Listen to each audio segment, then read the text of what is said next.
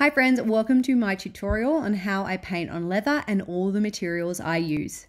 So the first product you will need is the Angelus Leather Preparer and Deglazer. I use cotton earbuds to apply this product. The next product you will need is the Angelus Leather Paint. Now I have linked all of these products in my bio for your convenience. And finally, you will need the Angelus Matte Acrylic Finisher. This helps to seal the artwork. So when it comes to my custom orders, clients will fill out a commission form that is located on my website, and then they post me the product that they would like painted.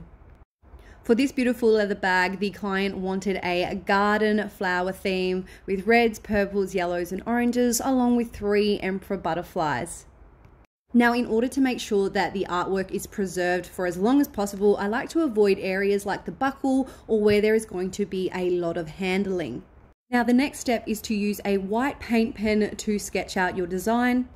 You're then going to use your cotton earbuds to rub in the leather preparer and deglazer within the entire sketched areas. Deglazer will ensure the paint will adhere, and with that said, I am adding the first layer of leather paint. So I will paint a base layer with the white leather paint. As you will find out, some of the lighter colors like the yellow will need several layers in order for it to become opaque. The paints are really easy to use and you can mix them to get your desired shade. Now the final step is to use your matte acrylic finisher to seal the artwork. This will prevent scratches. And there we have it, my friends. If you would like to paint your own leather bag or jacket, you will find the art materials linked in my bio.